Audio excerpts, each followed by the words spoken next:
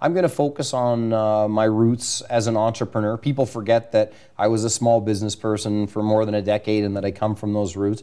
Energy, infrastructure, healthcare sectors, the places where people should expect that I'll be active. And some of that will provide me with the opportunity to offer commentary on matters of public policy and try and move public policy issues along. But there will always be at the core of George Smitherman a community activist. And, you know, I'm going to do some work with Central Neighborhood House. I'm doing some work at Ryerson University on an extraordinarily exciting initiative they have there called the Digital Media Zone. Yeah, and we know about that. Yeah, it's so, you know, having a chance to work with Sheldon Levy is something that I'm looking forward to. So it'll be exciting.